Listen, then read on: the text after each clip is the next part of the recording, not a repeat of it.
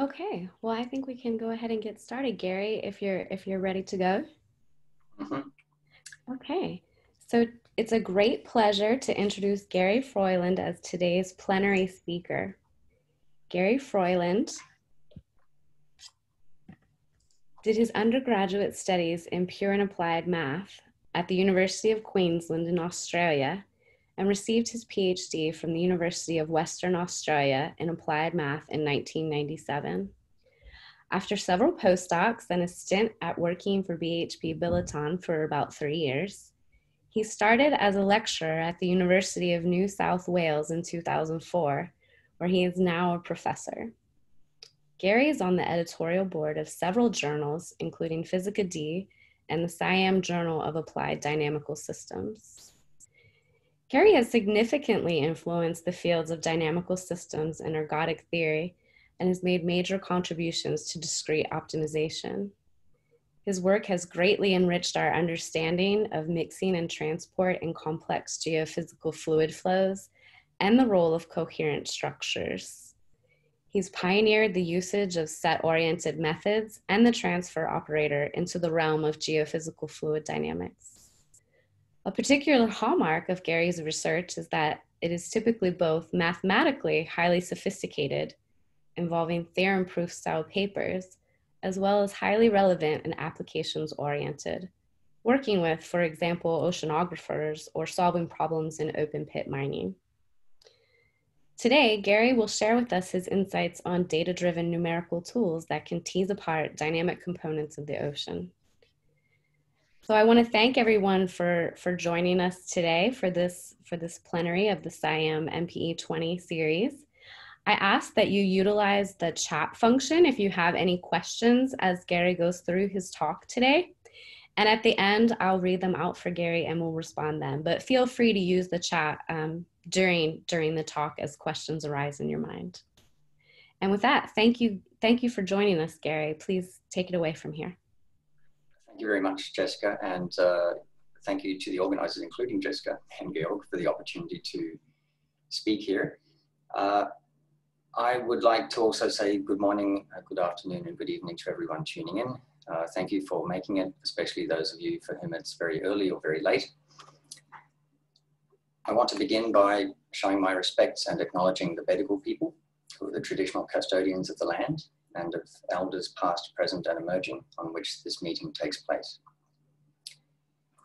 So why do we care about the ocean? Well, the ocean is an integral part of our Earth system. It is constantly in motion and it pumps huge amounts of heat from the tropics to the poles. It's the main player in the water cycle, evaporation and precipitation. And it's a key part of the carbon cycle as well. So it's absorbing carbon, it's storing carbon, and it's releasing carbon. And it interacts with our atmosphere to create variability in our weather and our climate. And today I want to focus on the physical dynamics of the ocean.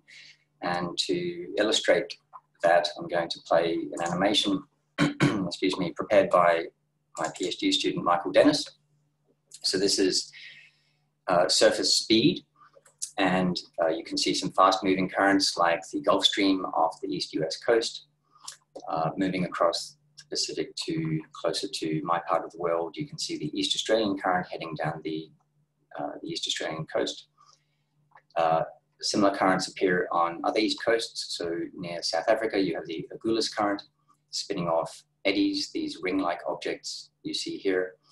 And I'm going to start my talk off the seas of Antarctica. So you have the Weddell Sea here, and around here you have the Ross Sea.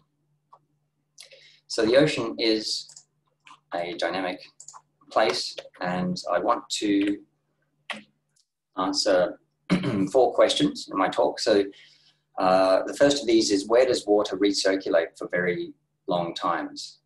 In other words, which spatially fixed regions mix poorly with other regions, particularly those surrounding regions? Second, once you've found one of these regions, how can you map escape times from these recirculating regions? Third, on the surface ocean, you have areas of convergence, and what are the pathways by which water enters these regions? And fourth, where are spatially mobile regions that have relatively little interaction with the surrounding ocean? So 4 is, 4 is like a mobile version of 1, where in 1 we're looking at spatially fixed regions, and in 4 we're looking at spatially mobile regions. So how can we answer these questions with models and direct observations? I'm going to do this through some case studies.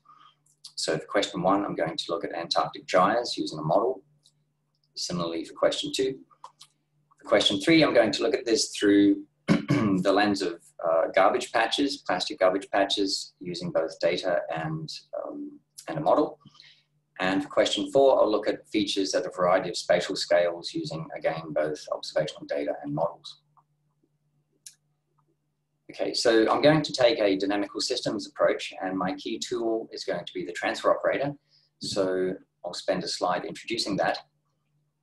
In the background, I have the dynamics being generated by some time-dependent vector field on some domain in either R2 or R3. So for me, this is going to be really, if it's R3, this is a physical piece of the ocean. If it's R2, then it's some kind of slice through the ocean. And for small epsilon, I'm going to consider the SDE driven by our velocity field and the addition of some small Brownian motion.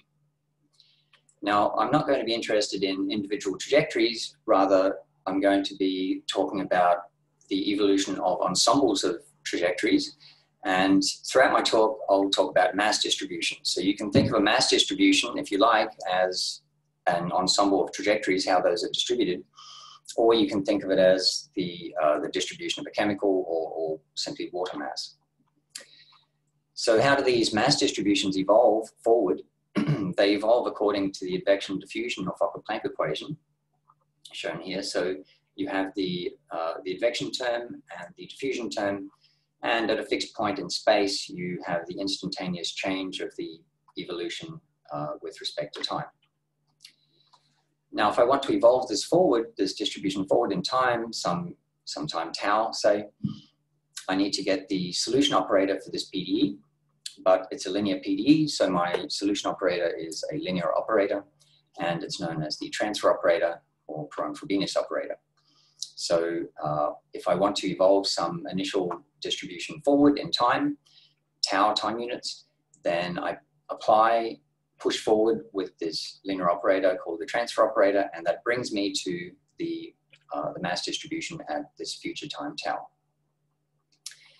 So the transfer operator transforms densities to densities. As a linear operator, it is a positive operator, and it is integral preserving. And for positive epsilon and tau, it's a compact operator, which is going to be useful when we start to talk about spectra. So that was the maths. In pictures, what is this operator doing? This is a simulation where we placed synthetic garbage at the coastlines of the world. So by synthetic, I mean on our computers. And we let this evolve according to the surface ocean currents. And the transfer operator pushes this initial distribution of plastic mass at the coastlines out into the ocean, and it evolves as you see here in the red. So this is a visual demonstration of what the transfer operator is doing. It's pushing forward mass distributions.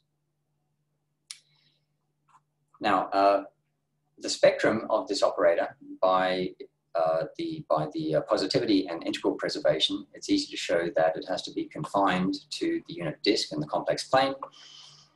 The picture you see here is the numerical spectrum for the transfer operator in the movie that I just showed you. And indeed, it's inside the unit circle. If the dynamics is mixing, and I don't want to say precisely what that is here, then there's a unique eigenvalue 1, so that's over here. And the corresponding eigenfunction gives the time asymptotic distribution of trajectories, or the invariant density. So by that, I mean, again, in pictures, if I were to run this movie forward in time to time infinity, I would converge to some distribution of red, and that would be the invariant distribution, a fixed point of the transfer operator, or its eigenvalue, its eigenfunction corresponding to eigenvalue 1.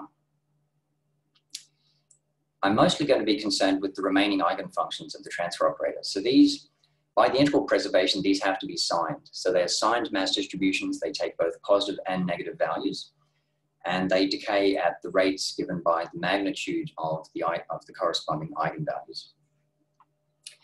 So in particular, the eigenvalue lambda 2 quantifies the slowest time asymptotic decay. And the eigenequation for that eigenfunction looks like this. You take F2, you hit it with the transfer operator, you scale down by lambda 2 to the tau. And if lambda 2 happens to be real and close to 1, then on the right-hand side, what you get here is something that is very close to F2. So very little decay. How does decay occur? Decay happens by the positive parts and the negative parts of the signed distribution interacting in space and cancelling out. So if there is very little decay, that means there's very little interaction, and these positive and negative parts of the distribution do not interact much in phase space, and they are close to invariant or almost invariant. So this idea, which is due to Dolnitz and Junger from their 1999 paper, extends to further eigenvalues up to a gap in the spectrum. This is time asymptotic. If you want to look at finite time, then there is a modification that you should make to look at finite time almost invariant sets. I want to try and visualize this F2 in the same way I visualized F1. So this is not the ocean, but at least it's a fluid. On the left, what you have is, so you've got a thin quasi 2D film. This is in a lab. You've got fluorescent dye on the left, and this is being periodically forced from beneath. On the right, you see a snapshot every period of the forcing. And what you see on the right is, it appears to be converging to some kind of fixed distribution of the dye. And this is convergence to the F2. So think of green as +1, black as -1. You are converging to this signed distribution. Now, the fluid here is incompressible. So as a dynamical system, it's area preserving. And in the long run, as time goes to infinity, the green dye will spread uniformly over the space, distributed according to area. But at these intermediate times that you see, the duration of the movie, you have a slow mixing structure captured by these almost invariant sets and F2, and that is impeding this uniform distribution. So these F2 are known as strange eigenmodes, persistent patterns, and can be used to find almost invariant sets. So we'd like to apply these almost invariant set ideas to the ocean, but of course to do that we need some numerical representation of our transfer operator. And here is what I'm going to use for most of the talk. X is going to be my ocean domain, as we said before. I'm going to put a grid on X, and I'm going to create a transition matrix between grid cells. So in my cartoon, in this red set, I've populated with 36 points, test points. These test points are evolved by our ODE or our SDE, or they might even come from data. They may be trajectories that we observe. So some way we get trajectories, and then we see where they land, tau, time units later. And in the picture here, we see that 5 of them landed in this box. So we say with probability 5/36, a randomly chosen point in this box is landing in this box after a flow time of tau. So I do that for all pairs of boxes, and if there are n boxes or grid cells, then I get an n by n transition matrix p tau. And this p tau is the discrete representation of my transfer operator. Okay, so let's look at Antarctic gyres. So in the, this is, okay, let me orient you here. So this is Antarctica. Okay, I'm over here somewhere.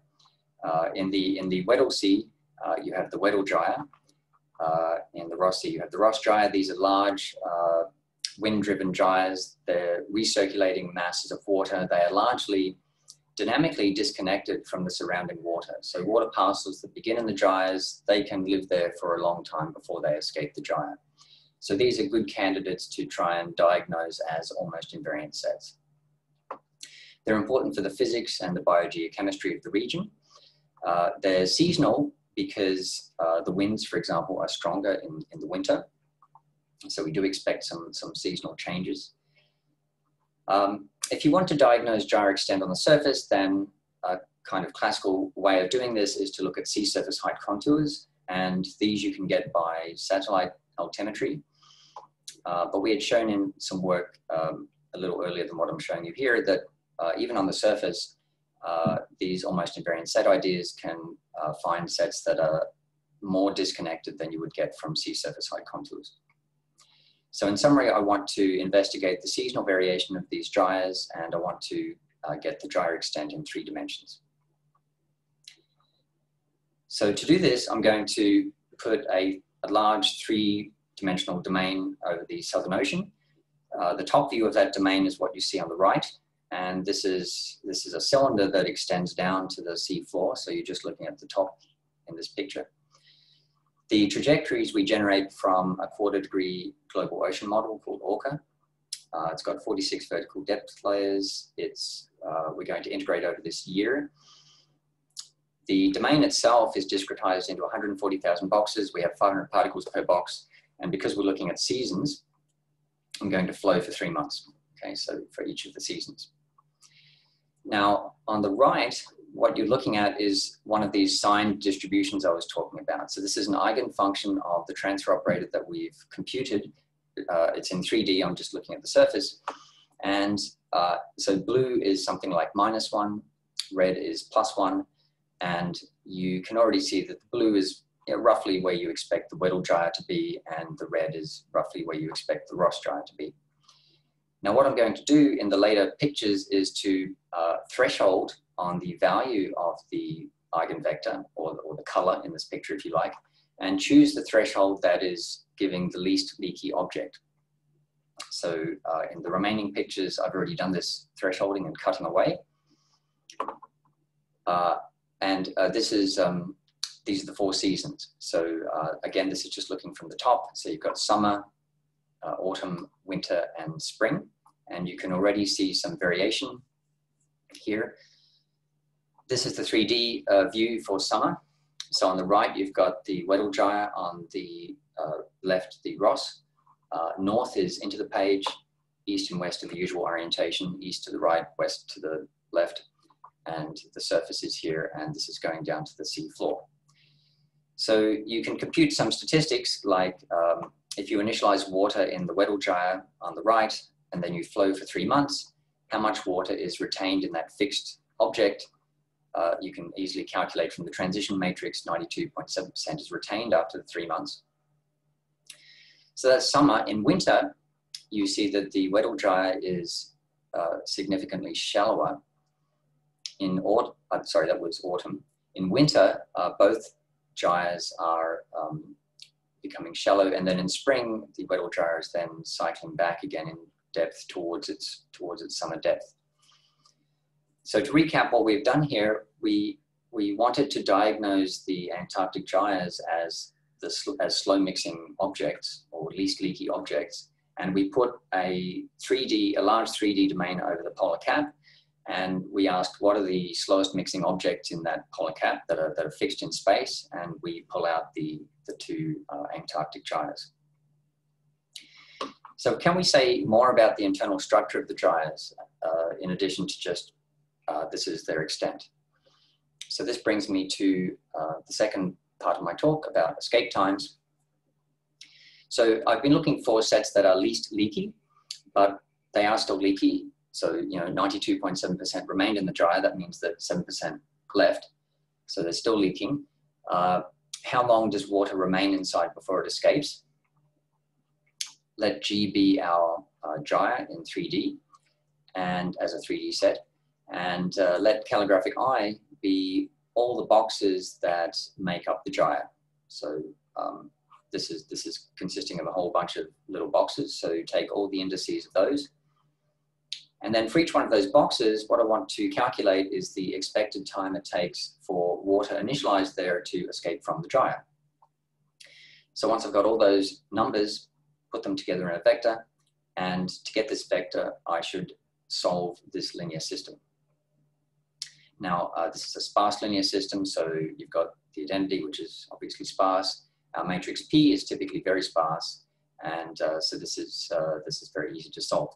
This vector here is a vector of ones. Nicely, at the level of operators, without the discretization, you still have the same kind of form. So escape time as a function of space is this linear operator acting on the indicator function of the gyre, which is also obviously a function of 3D space. Where does this expression come from?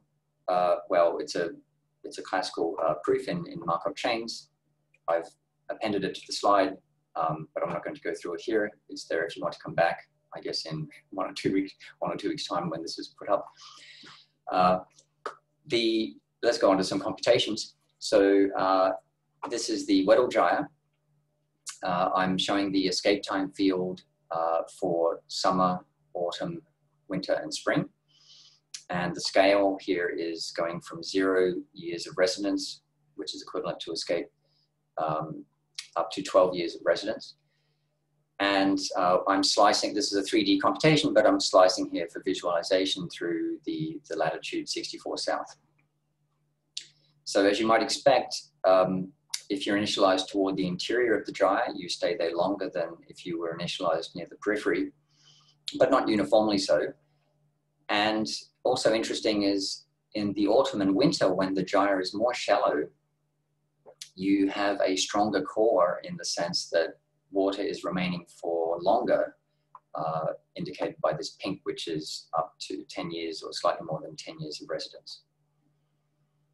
So this was using a model to get this extra information about the dynamics internal to the almost invariant set. I just want to quickly mention we did essentially the same calculations in the Gulf of Mexico in 2D at depth, where we got the transition matrix from floats. So you can also construct the transition matrix from observations. Okay, so the third part of my talk is about domains of attraction. And I've already shown you this movie. Plastic was accumulating in these red areas. Why is that happening? These areas are known convergence zones for surface water. So surface water is coming together and it's then descending to downwell.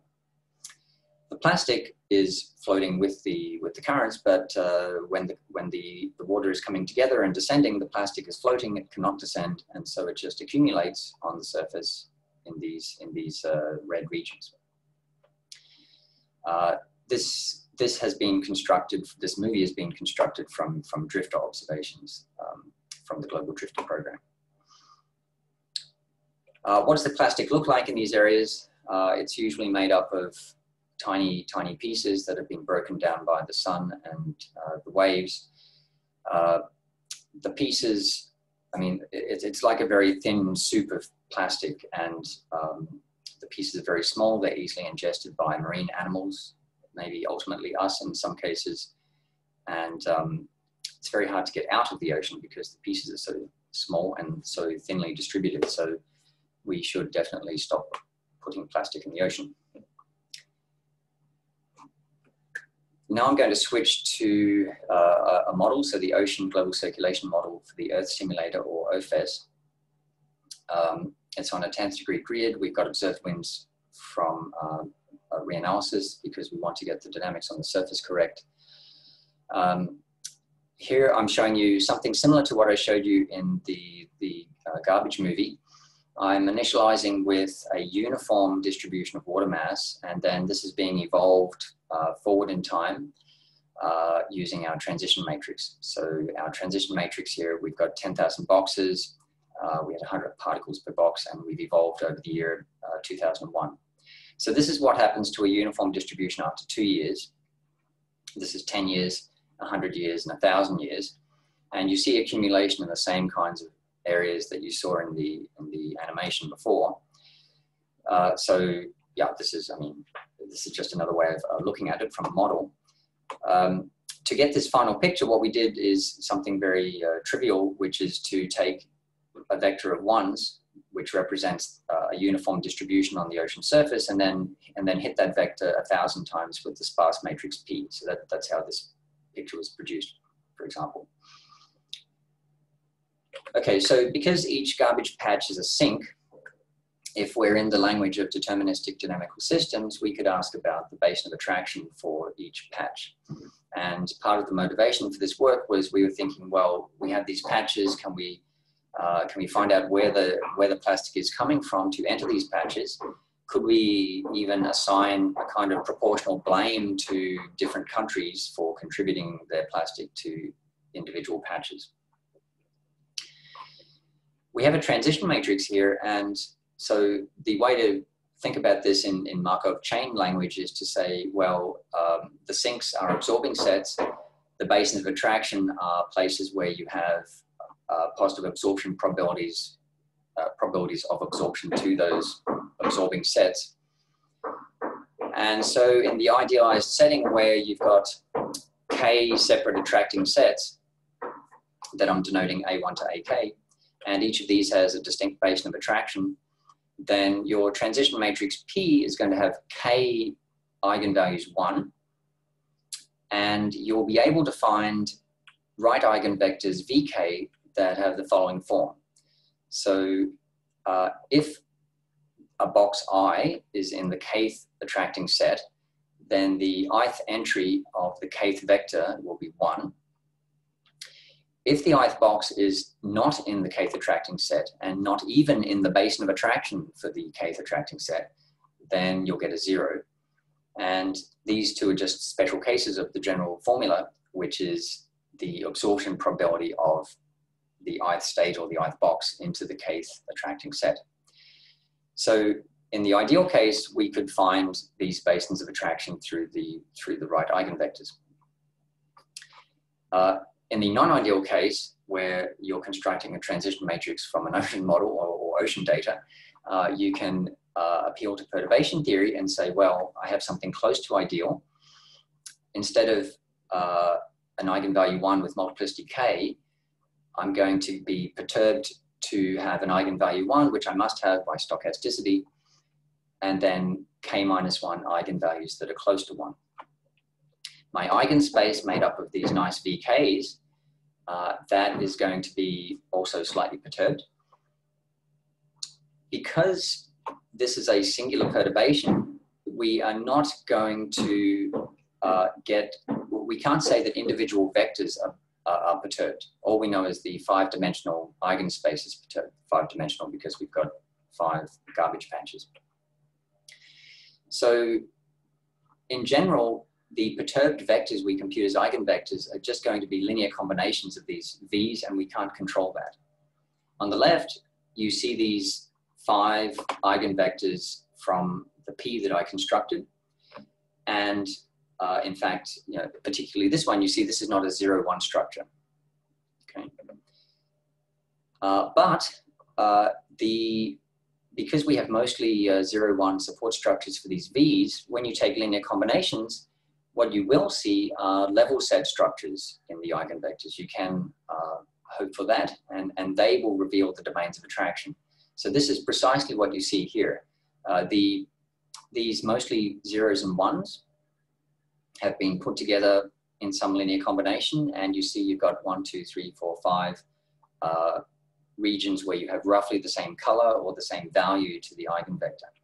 So you could be satisfied with this and say, well, here I can clearly see where the domains of attraction are, and that was what we said in this paper.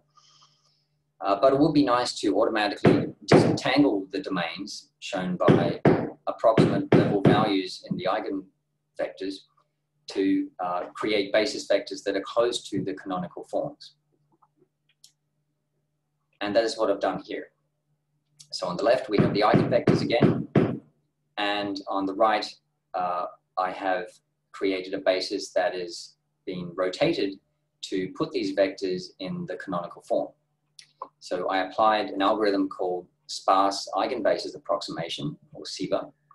And what this does is identify an optimal 5x5 rotation matrix to send this basis into a basis that is sparse. And why do I want sparse? Well, I want to have one basin of attraction per vector. So here I have a value of 1, the blue is a value of 0, and I want just one basin of attraction, so this representation will be sparse. here's the algorithm that I use to do it, but it doesn't have much to do with oceans. And so it's on the slides. You can come back and see a one-page description of that. I want to go on and interpret these basins of attraction. So what this means is that if you're a water parcel over here, you have very high likelihood to get sucked over into the South Pacific gyre, patch rather, gyre and patch, I guess. If you are a water parcel here, then it's very likely that you're brought into the South Atlantic patch. If you're in the if you're in the North Pacific patch, well, you know that you must have come from pretty much the North Pacific. There is no other pathway into the North Pacific. So individually, this is useful information to have. You can superimpose these basins into a single picture by maximum likelihood. So that would mean just maximizing box-wise. And you see they fit together to make an almost partition of the surface ocean. What is interesting is the boundaries. So for example, this boundary here says that if you're just a little bit to the southwest of, to the south of the southwest tip of Australia, then you head into the South Pacific patch. If you're a little to the north, then you go up into the Indian patch. Similarly, if you're a little to the south of this tip of South Africa, you go into the Indian. If you're a little to the north, then you recirculate back into the South Atlantic patch. So these blue regions here show you the kind of knife edge or uncertain areas where if you're a water beginning there, it's not clear which, you can go either way. Around here where you have three of these basins coming together, you have a rather large uncertain region. Okay, so that brings me to part 4 of my talk, where I'm going to talk about mobile slow mixing objects. So at the beginning of my talk, I mentioned Antarctic gyres as slow mixing fixed in space objects. And now I want to talk about the same idea, slow mixing objects, but now the objects can move in space. Okay, so I'm going to allow them to move in space. This will mean that I really need some kind of time-dependent or non-autonomous analysis. One of the canonical examples is ocean eddies. So what you're seeing here in gray are 3 ocean eddies. Yes? I think this figure is just appearing all black on our presentation. Is it looking that way on your screen as well? No, I have a lovely movie on my screen. Thank you for letting me know. Sure. I don't know if you can do anything about it now, but I just wanted to let you know. Okay, I can, I guess, run it outside. Can you see that? Yes, very much so. Thank you. Okay. So the gray here are ocean eddies, and they are slow mixing because if water is beginning in the eddy, then it's very difficult to mix outside the eddy. So there is slow mixing locally to the eddies in terms of water going in and out of the eddy. The blue set, which we just randomly placed, is, as you can see, very quickly getting torn apart and mixed in the surrounding water. So the blue is incoherent or rapidly mixing, and the gray are slow mixing or coherent.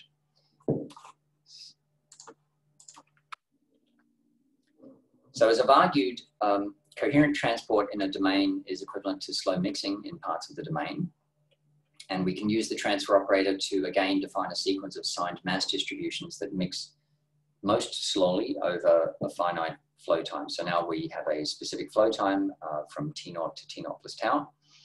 Mixing again occurs via decay of these signed distributions. So you take your F, you hit it with p tau, and it will decay in the L2 norm by some factor lambda.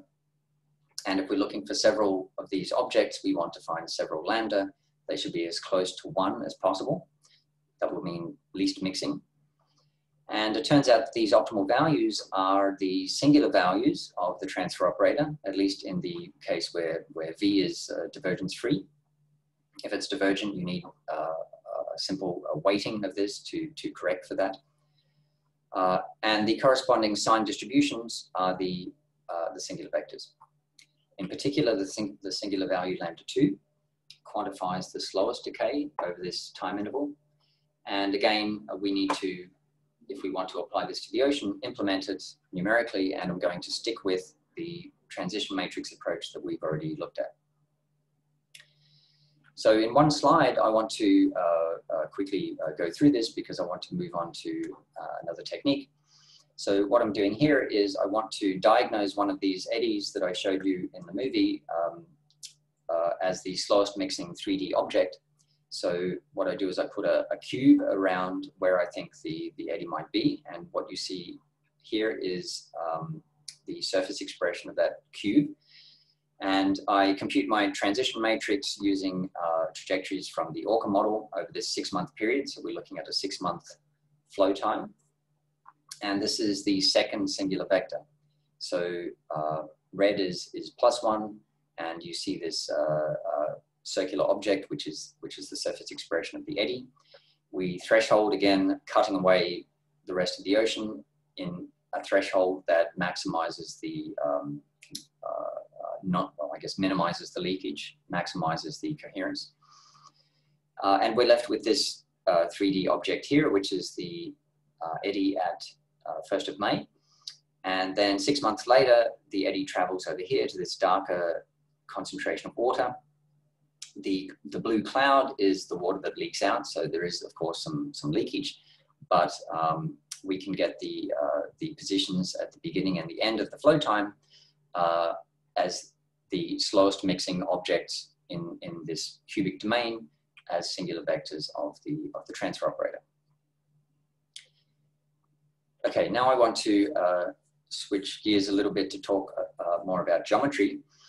So I've had this epsilon floating around in my talk since the beginning, and the epsilon has been useful to give me some diffusion, to help me with mixing, and to make the maths nice in terms of giving me a compact operator. So my spectrum is not singular. So if I look at this 2D object here, and I think about a deterministic evolution of that object as indicated here under some nonlinear flow, in the absence of diffusion, if I just have deterministic dynamics, how would a point inside the object get outside the object? Well, it can't, because the boundary of the object is flowing with the same dynamics. So this is what's called a material object. There can be no mixing just by deterministic flow. On the other hand, if I have some diffusion indicated by this gray band, so I have diffusion of a certain amplitude, then as long as I'm within this gray band, then there's some positive probability that the diffusion will kick me outside this object or vice versa, or could bring me in, and mixing can occur. So the total amount of mixing occurring over this flow time is proportional to the total area of the gray region in all the images. So you know, here I have more gray area than over here. And it's this area that is minimized by the singular vectors of the transfer operator. This is how that method works. What if I were to shrink epsilon down to 0? What if I shrink this band down to 0 width? Then what I would end up with is just the length of the boundary or the interface. So in this pure advection limit, it's the length of the boundary or the size of the interface that determines the amount of mixing. Okay? So we could have an equivalent geometric characterization of slow mixing as finding interfaces that remain persistently small over the flow time that we're interested in. Now, that's the intuition. There's some maths that you can do to connect this with what we've seen before. So I've talked about singular vectors of the transfer operator, and this is of course the same as an eigenvector of the transfer operator multiplied by its adjoint. So if I take this object here, this product, if I were to send epsilon to 0, then what would happen in the limit is I would deterministically push forward my distribution, And then the adjoint would deterministically pull it back, and I would get back exactly to where I began, and I would have just applied the identity operator. So I would have there's no dynamical information there. So what you have to do is look at higher order terms. So you should subtract off the identity, rescale by epsilon squared, then take your limit, and now you get something interesting. In this limit, you get the Laplace operator, plus you get a pullback of the Laplace operator from the future, and the combination from the terminal time. And the combination of these two is the dynamic Laplace operator. So in this small diffusion regime, the eigenvectors of this operator should be close to the singular vectors of the transfer operator. The fact that you've got Laplaces in here allows you to connect with geometry. So you can look at existing results in differential geometry and isoperimetric theory that talks about minimal surfaces, and you can make a theory of persistently minimal surfaces that are connected to the eigenfunctions of the dynamic Laplacian. So you get a dynamic spectral geometry on manifolds for general time-dependent nonlinear dynamics. And what I'm going to show you, instead of just having Laplace at the initial and the pullback from the final, you can combine pullbacks throughout the flow time, and I'm going to look at discrete versions of this in what comes next. Again, we have to, okay, this is a nice operator theoretically, but we want to apply this to the ocean, so we need some numerical approximation. And well, people use finite element method for Laplace operator approximation, and in this paper we made a special version of this for our dynamic Laplace operator. All we need are positions of trajectories. So just like in the transfer operator methods, we don't at any time need to take any spatial derivatives, which would be bad because we want to apply this to sparse data and to noisy data. As you'll see, this is going to be based on a mesh, so there are no parameters to select, and we're going to get estimates of the interfaces on the full phase space. So what you're looking at here is a movie of Argo floats over a 6-year period. What is an Argo float? It's an expensive float that descends to 1,000 meters, drifts around there for 9 days or so, quickly descends to 2,000 meters, and then pops up to the surface, tells the satellite where it is, and repeats. So you have this roughly 10-day cycle, 9 days of which are spent drifting around at 1,000 meters.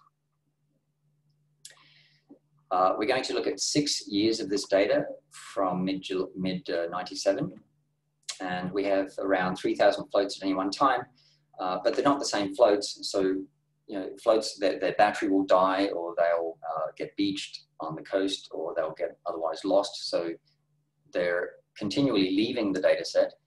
And at the same time, you have ships coming out and throwing new floats in the ocean. So they are also entering the data set. So you have this continual turnover of floats. And in fact, 90% of the floats have lifetimes less than the 6 years that we're looking at. So this is it's a sparse and somewhat, because of this reason, a challenging data set, but the method is adapted to handle this. What we do is simply mesh the float positions, in this case, at every month. And there's nothing very scientific about this video. I just want to show you clearly what we're doing. In particular, we're not evolving the mesh. Okay, we are simply remeshing at every month the floats where they are. So then you use those meshes, you construct your dynamic Laplacian, and you compute the leading eigenfunctions. And the basis we're using is the standard hat function basis. So if you're familiar with this, every vertex of our mesh gives rise to a piecewise linear function called a hat function, whose graph is shown here. And this is the basis in which we compute. We need to separate the features using SIBA. So just like with the garbage patch domain of attractions, these features are kind of mixed up and we need to unmix them. So we do that with SIBA and combine them in a single frame, and that's what you're seeing here. So the red can be interpreted as the slowest mixing objects at this very large kind of ocean basin scale at the 1,000 meter level. If you want to think about small interfaces, you can look at maybe the yellow that's kind of stands out as an interface. So that's remaining short, relatively short over the flow time. You even pick up the Weddell gyre at the beginning here before it disappears. If someone likes, they could ask me about that at the end. Okay, this is the same kind of plot, but now we're just plotting the values at the floats themselves. And maybe here it's clearer to see that you have this slow mixing property, that the red floats are moving around in their own little neighborhood, but they're not leaking out into the blue or communicating with another red neighborhood. The objects here are not particularly mobile, but that's just because at this scale you don't, I mean, the slowest mixing objects tend not to be very mobile at this scale. Okay, so to finish, I want to go down to a slightly smaller scale, namely a piece of the North Atlantic, and I want to diagnose the slow mixing structures from a flow there. Now, probably again, Jessica, you see a black rectangle here? Indeed. Okay, sorry about that. But you can see the text, I suppose, so let me just describe the text. What we're doing here is we're looking for coherent sets in the North Atlantic. The trajectories that you will shortly see are 90-day flow. We've got 50,000 of them, and thank you to Arena Rapina from Hui for supplying those. Okay, so let me see if I can actually show you what this is supposed to be. Yeah, so now you see some trajectories here. That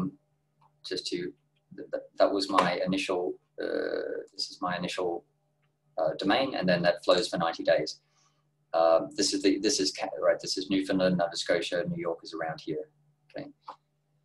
So the next thing I wanted to show you, I guess I can just say what it is.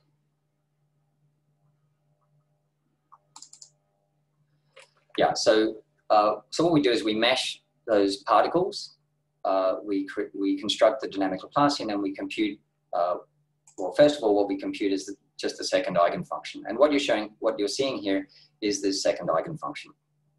So red is +1, blue is -1, and you get this very clear separation here, which is the Gulf Stream, and this interface is remaining short throughout the flow time, as it is supposed to. We're looking for these persistently short interfaces because they correspond to slow mixing.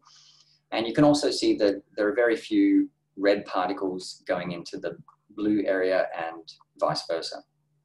So the Gulf Stream is a known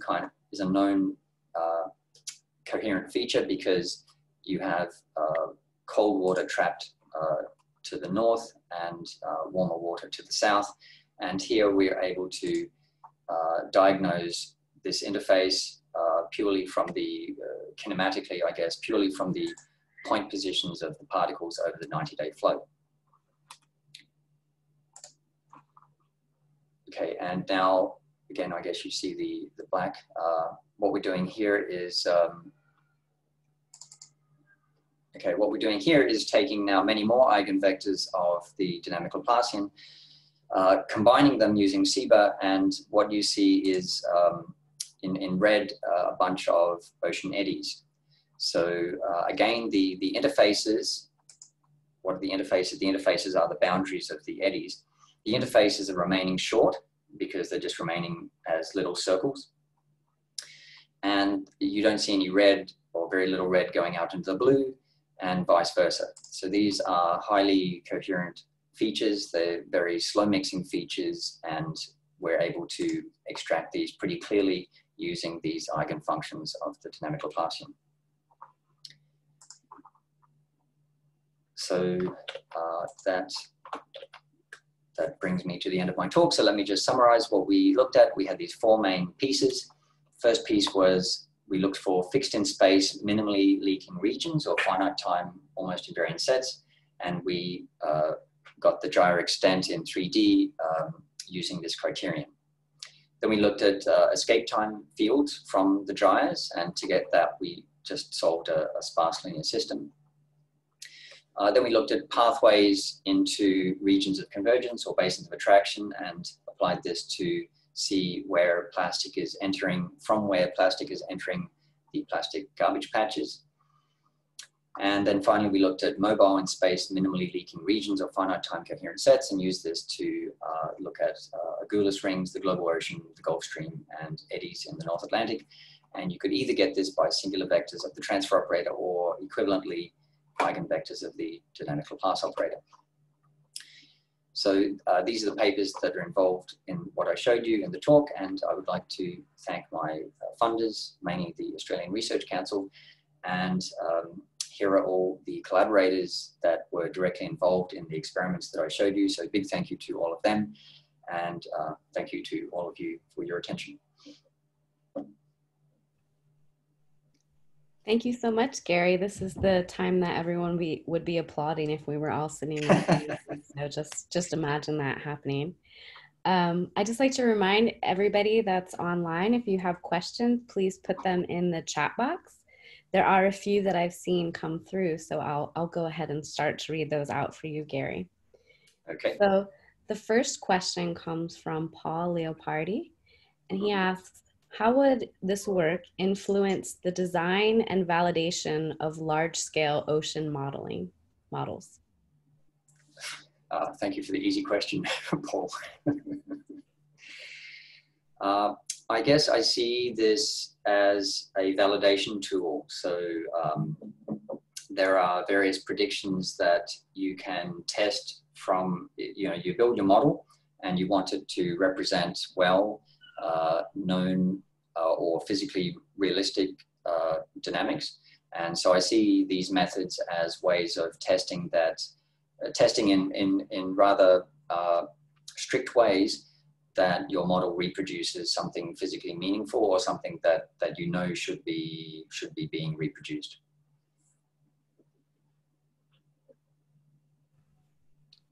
Okay, very good.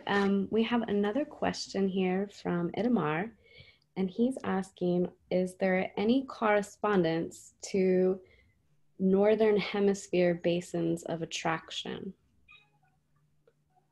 Correspondence to? I think that's what he asked. Itamar, if you're still online, I can allow you to, let's see if I can, yeah, here, I'll let Itamar speak for himself here. You should be unmuted. It was very early on when I saw just the southern hemisphere basins of attractions, and I'm not an oceanographer, so I thought there must be something in the northern hemisphere too, with some connection. You mean? I call it correspondence, namely if you have some gyre somewhere in the southern hemisphere ocean, there must be some connection, or on its own, independently, it is generated. I may be wrong. So you mean there should be some transmission, some pathway between the north and the south? Yeah, years ago I knew about teleconnection, which is probably very different in another context. But teleconnection was connecting different parts of the ocean, right? Yes. On the surface, you have the strong equatorial currents. So you have, this is why you don't see much connection in the Pacific, for example. So you've got the north and south equatorial currents, which are just slightly north and south of the equator, and they're west traveling, and then you've got the equatorial countercurrent that goes to the east. So these strong currents are why you don't see, why it's hard to get north-south transmission across the Pacific, at least on the surface. Of course, the whole ocean, there's a subsea conveyor belt that is taking water around the entire ocean in 3D, but on the surface, you have these currents that impede that kind of transmission. Similarly, you can also see this here. They deviate a little from the equator here, but they're roughly where you see the blue in the Atlantic here. So on the surface, you don't get so much transmission because of these currents. if that answers your question. I hope so.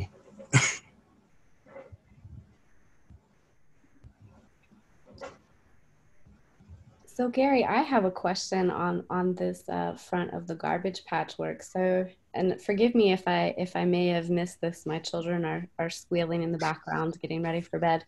But I heard that you were suggesting that one of the motivations for this work was to be able to identify potential sources of the pollution.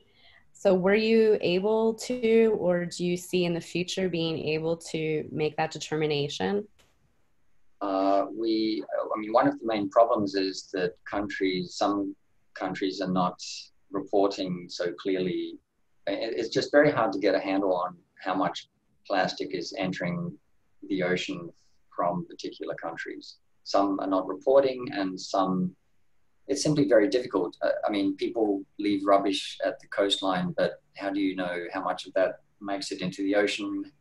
How much is getting washed back to the coastline? I think there's a whole community of people that are studying these kind of problems, trying to identify how much plastic is going into the ocean and what its source is. And so, no, we didn't get back to that, mainly because we didn't have enough data that we felt was good enough to make some kind of definitive study out of.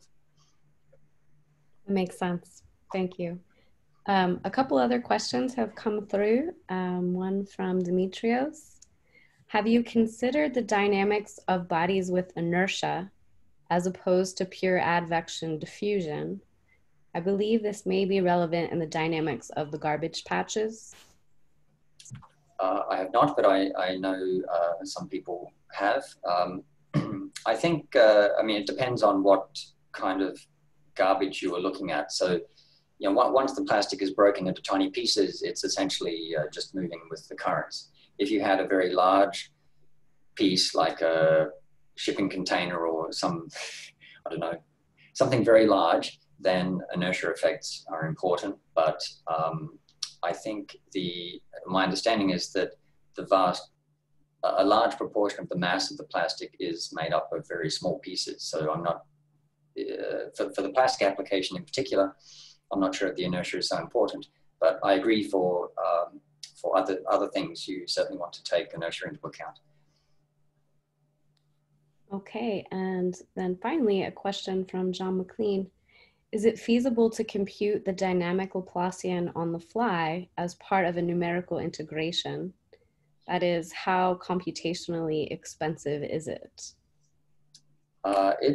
It's pretty cheap. I mean, if you've worked with finite elements before,